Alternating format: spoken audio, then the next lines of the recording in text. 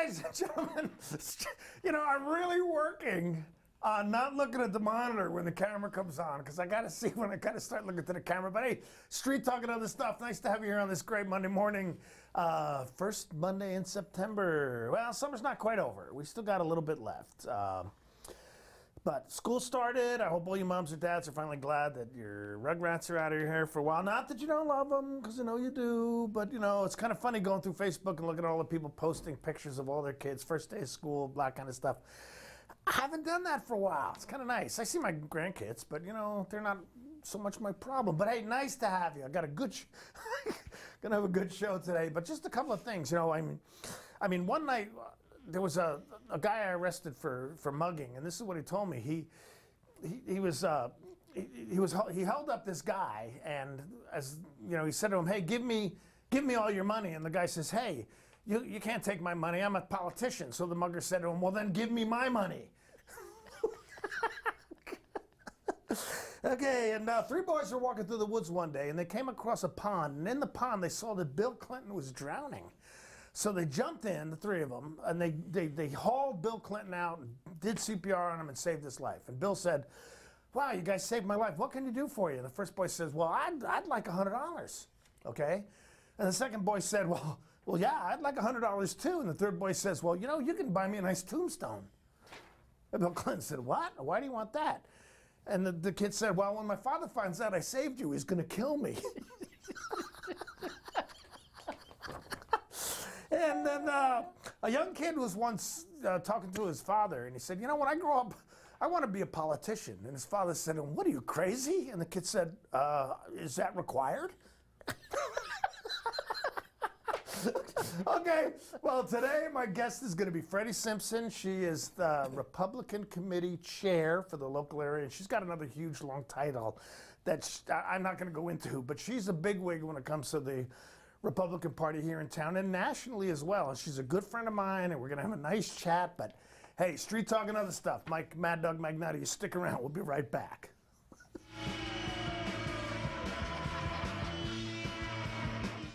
Eastern Washington. It's a great place to call home and a great time to own a home. It's the ideal place to lay down roots for your family and your future. Gisa Credit Union thinks Eastern Washington is a great place to own a home, too. That's why we offer all kinds of home loans with personal attention every step of the way. We're your home. For home loans, we're Gisa Credit Union. This is State Representative Kerry Condata inviting you to watch our new and improved 12th District 2.0 show. Now featuring more information on federal, state, and local issues in a leaner, faster format. Guest hosts John Wise and Shiloh Shower bring it all home with yours truly, Kerry Condata. Why do we call it 2.0? Because just like me, it's the stronger, faster, and lighter version of today's politics. Also available on demand at ncwlife.com.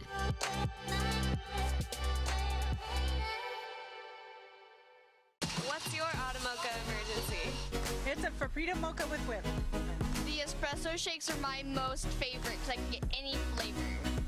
Peanut butter chocolate Frapita. Definitely the espresso shakes. My favorite is the mocha Frapitas. A peach Red Bull.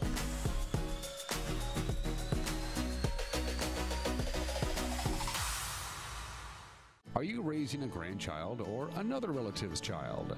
If so, kinship programs may be available for your family. Kinship Care is the full-time care of children by relatives. Kinship Care maintains family, cultural, and community ties. It's the oldest form of family preservation and an important safety net for children whose parents are either unable or unwilling to care for them. To learn more about Kinship Care or to find a support group near you, please contact Aging and Adult Care of Central Washington.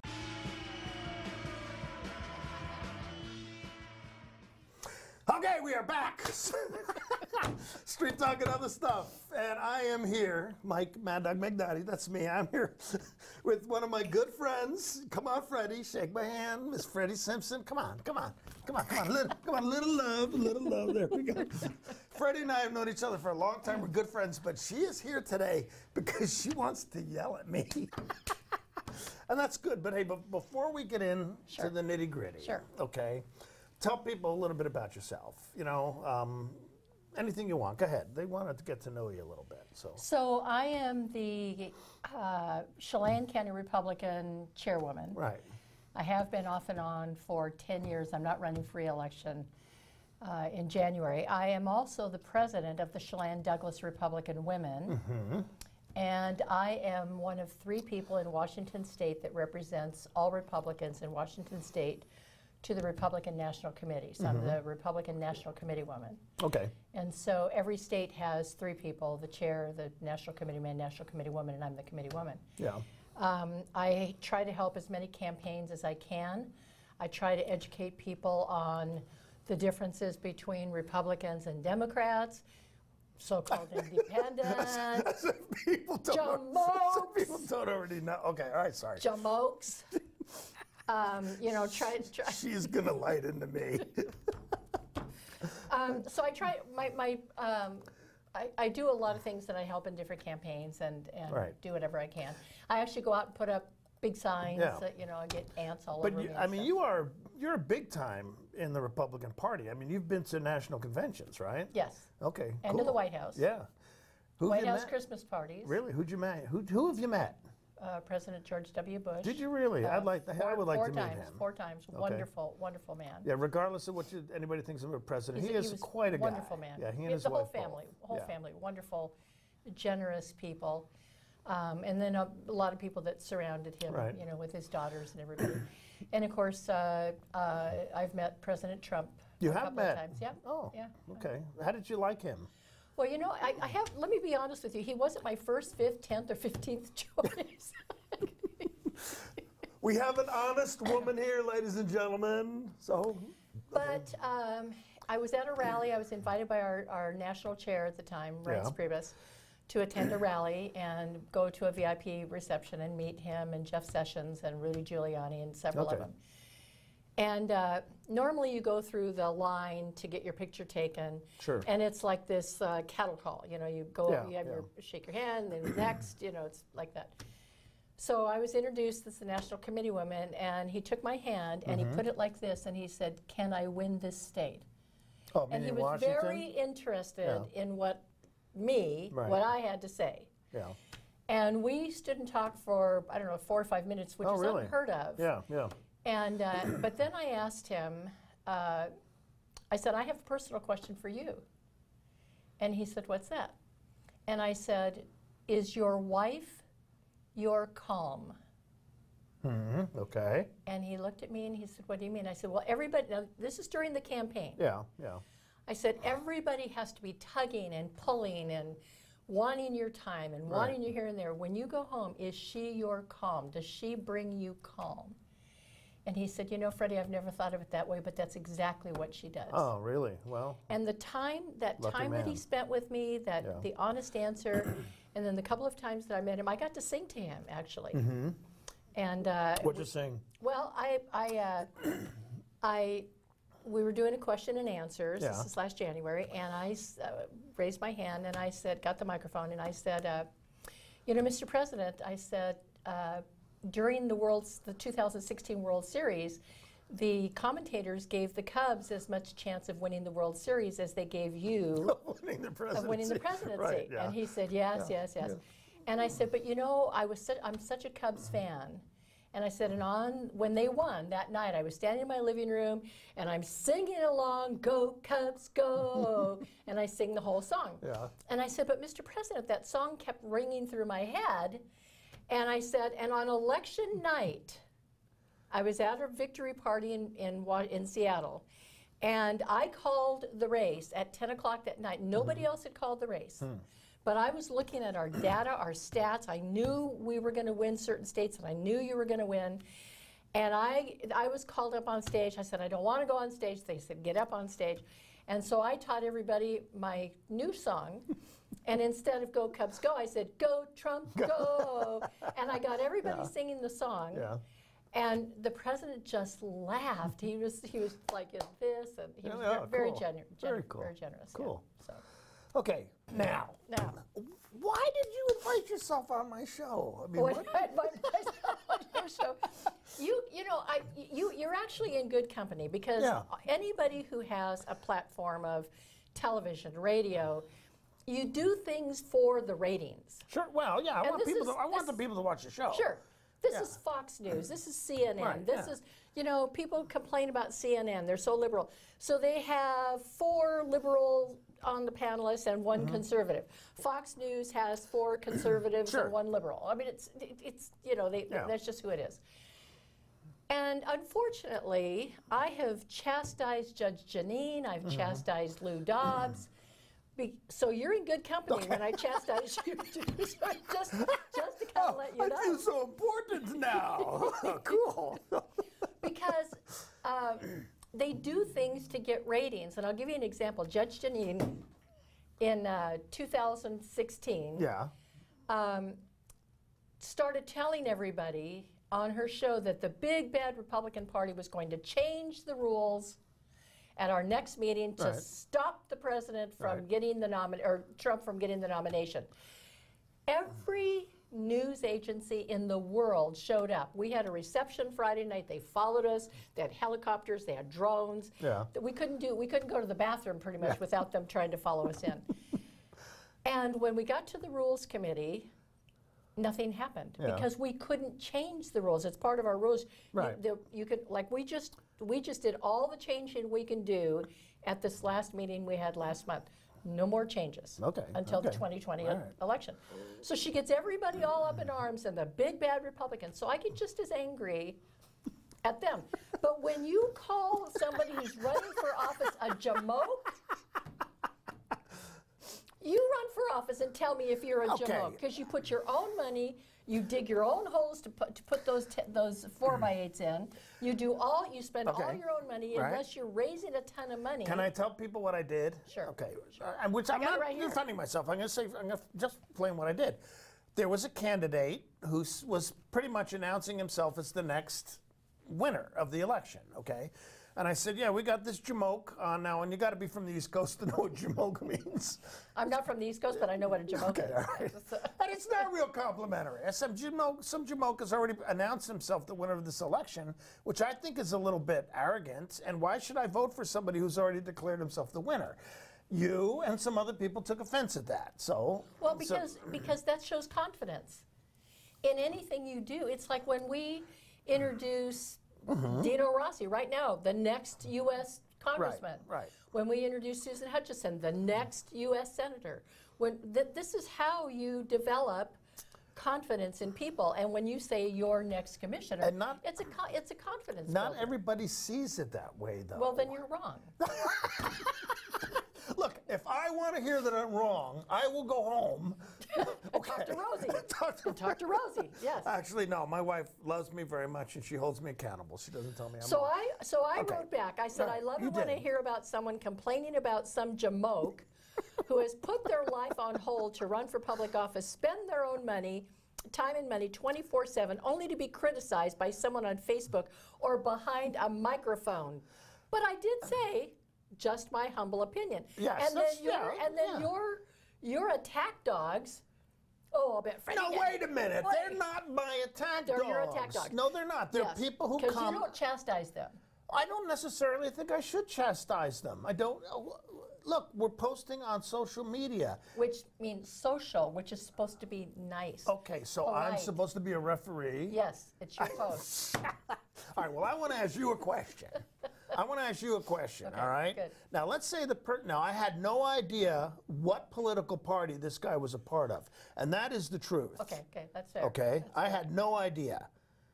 Now, had he been a Democrat, would you have come back and said the same thing to me? Probably not. No. In all fairness, you're right. Okay. You are right. All right. And but I might have still said jamoke. I might still have said, I guess I understand how much time these candidates, I was up putting up signs, these 4x8 signs this last couple of months in the smoke, so my chest is all full of smoke and stuff. We were up on a hill putting in, I found the perfect spot for one of the legs of the sign to go in, and I had to kick out this log. And when I did, all these ants, black ants, came up my leg. And so, I mean, this is the kind of stuff we put up, we do. And we're not paid to do this. Right, I understand. And so when somebody chastises for an ad. Now, you have every right, but like I said, just my humble opinion, and I did put a smiley face. Yes, you did, and you have every right to come back and chastise me for it. Right, That's right, okay. right. Okay, but another person who I don't know anywhere near as well as you, but I like and respect, got a little bit testy. Yeah, and I came back and I said exactly what I said to you. I said, come on, give me a break. If I had said this to a Democrat, right. I mean, all right, but then what would they have said? Yeah, Or but now there's something else I want to ask, okay? Sure. This is America, okay? These people want to be public servants. What gets me a little bit is sometimes when you get into politics, the higher you go up, you expect, okay, yeah, I don't disregard that people should have respect, but I have seen the way Congress people have talked to people like me. I've seen the way Senate, and I'm going, my God, you guys are public servants. You don't have any right to diss me just because I'm not at the same level you are. Correct. And this is America, all right? So now I hear what you're saying. I took it to heart, and I will keep it in mind next time I want to call a Republican a jamoke.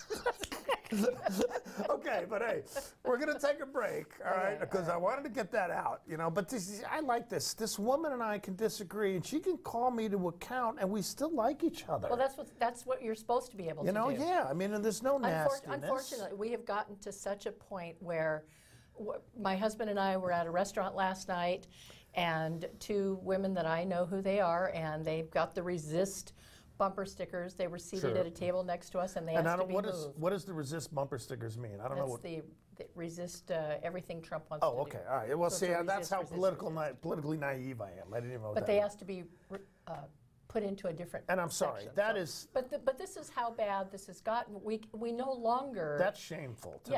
Yes. So we no longer can have an open dialogue and a difference of opinion. Right. And like I told you. Do we have time for this? Yeah. Like I told you, if anybody thinks that our founding fathers didn't get along, right? They have no idea what they're talking about. Yeah, they vehemently didn't like each other. They didn't like each other. In fact, they went to Delaware. Rodney, I forgot his name. He was one of the delegates from Delaware, and he was dying, and he went home to die. Right. And they needed a unanimous decision to pass the Declaration of Independence. The Declaration of Independence started out, I've heard anywhere from 10 to 15 pages.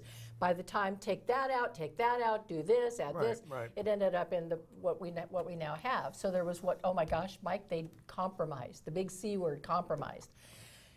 And they needed Delaware, and so they needed at least 2 of the 3 delegates from Delaware to approve this in order for it to pass. They rode their horse and buggy all the way back to grab this dying man to bring him back to vote in favor of this to get the Declaration of Independence passed. Yeah. So open dialogue is always good and should be welcome. It's necessary, okay? It very much is. And mutual respect, even if you disagree with somebody. Okay, well, I'm going to cut you off there because I want to give you enough time to talk about the other topic that Fredi wants to talk about. So, hey, street talk and other stuff. Mike, Mad Dog Magnetti. I'm talking with a good friend of mine, Fredi Simpson. She is the Republican woman here locally. so you stick around. We'll be right back. All right.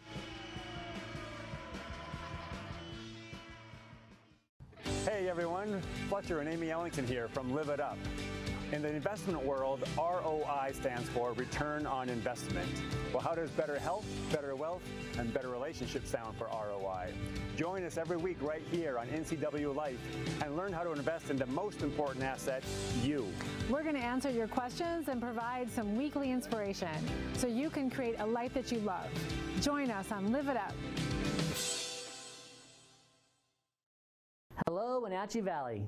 Christian Chamberlain here with Bay Equity Home Loans. Let us make your dream of home ownership a reality. We're here to guide you through the loan process every step of the way. Check out our convenient online application. Bay Equity Home Loans in Wenatchee, your home for loans. Stop on by or give us a call today.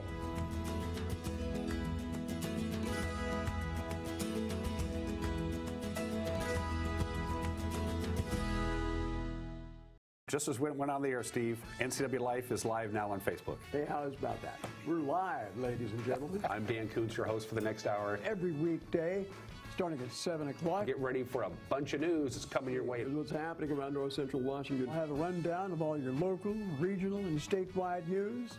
You can also find more on our website at ncwlife.com.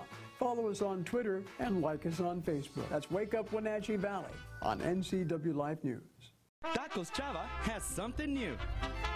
Customers at Tacos Chava say it's the best Mexican food around. Nachos, enchiladas, tortas, ensaladas, and introducing camarones in many styles. You'll love the fresh salsa bar with so much selection. Are you ready for Tacos Chava? Find them at 2 great locations, the Wenatchee Valley Mall and ENIAC. Tacos Chava, tan delicioso.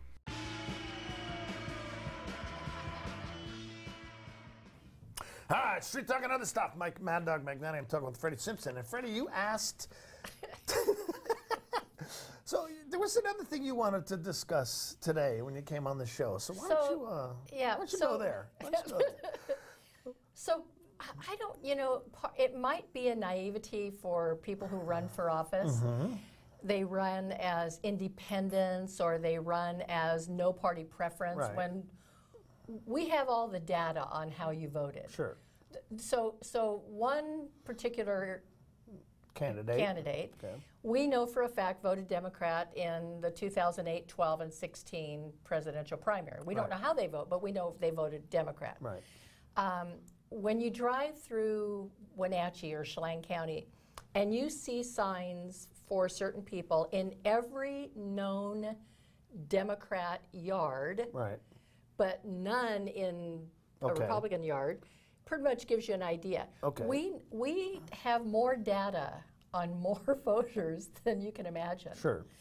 And so so the idea that somebody wants to run as an independent and thinking that somehow we're going to buy it as Republicans, it isn't going to happen. Okay, so why does somebody do that? Why don't they just stand up and say, I'm a Democrat or a Republican? Why are they claiming to be independent? Okay, I mean, I know the answer, but I want you to share. I can't tell you on this specific one. Sure. But I will tell you, back in 2012, there was a well-known, beloved Democrat leader of our community who ran for county commissioner. And the Democrat Party at the time told him he couldn't win as a Democrat, so they wanted him to run as an independent. Right. It kind of masks who you are. Sure. It doesn't mask who you are. We know exactly who you are. But he refused. And God bless him, he lost. But you know what? He ran, he stood his ground, he ran as a Democrat. He didn't try to mask who he is. Yeah.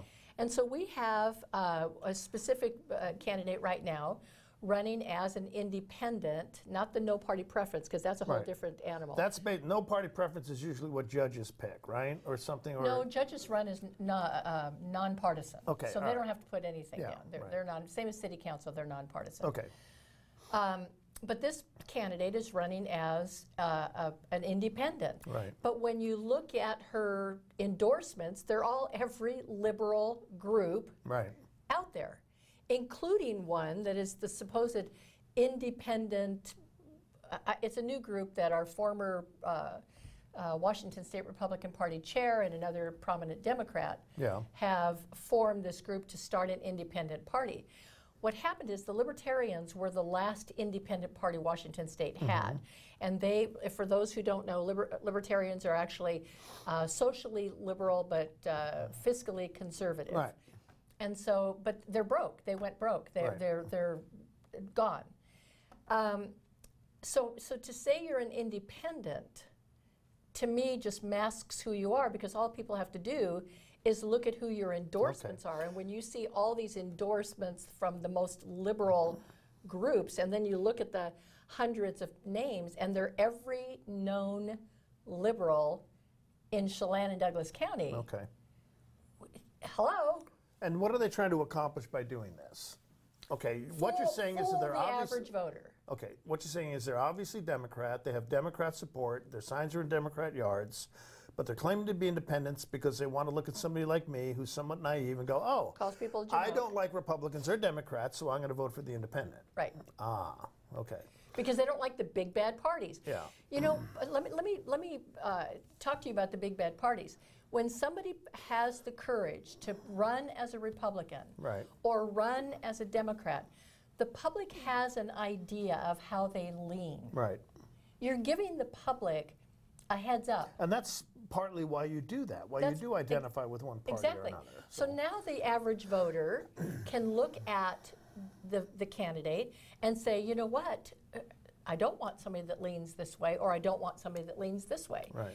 And so we do all the homework we can to give you that head start when you run as an independent. And Mike, I'm going to tell you what the saddest part of being in politics, this was the hardest thing for me to learn to accept, is that the average person doesn't do their homework. Right, right. They go by name recognition, who's been in the longest.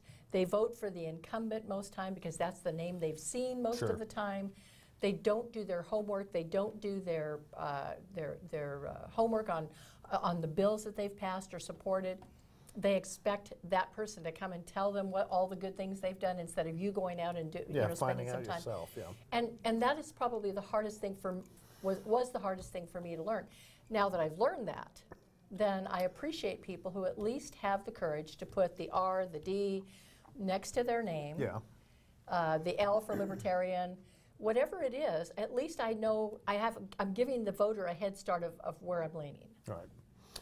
Okay, and you feel, in all honesty, it's disingenuous for a person to declare themselves an independent when they're not. When they're really not. When they're not. Okay. Now, and I'll give you an example on this specific case. We have no independent caucus in Olympia. Okay. Who is this person going to caucus with? And okay, learn what the bills are. Explain to me what that. Oh, I see. Okay. I mean, so all the bills, like if the Democrats hold the House, right, the Democrats pick what bills go to the floor. Right. Republicans have no say. Right.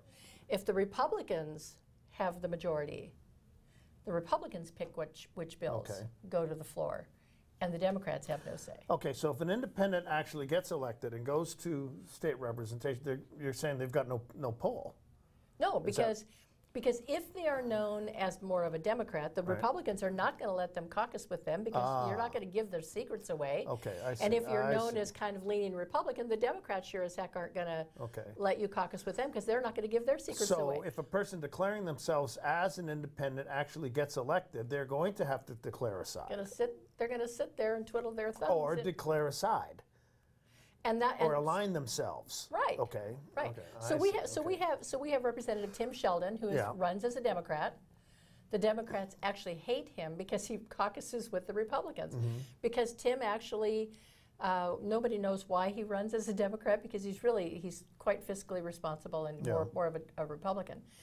But he at least runs the way he ran in the beginning. He didn't change parties. So I appreciate honesty. Sure. You don't always get that, from a politician.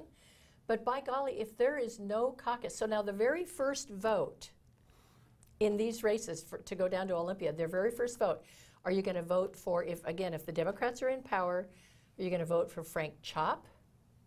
Or are you as House Majority Leader? Right. Or are you going to vote for J.T. Wilcox, who is the House Minority Leader? Right, okay. And how are you going to know which one to vote for? How are you going to know what bills that first week to support if you're not hearing the pros and the cons? Who are you going to caucus with? Okay, but in reality, if someone does get elected as an independent, they are going to align themselves with one side or the other. Okay, all right. Yes. Okay, well, hey, I've done something I've never done before. Okay, we missed the last break. But what you said was interesting, and I think it was important to hear. Okay, so folks out there, you can listen. This woman, agree with her or not, she knows what she's talking about. But hey, Street Talk and other stuff. Mike, Mad Dog, McNutty, Freddie, thank you very much for being here. Thank you. We'll see you next week. Thanks for tuning in. Have a great day. Bye-bye.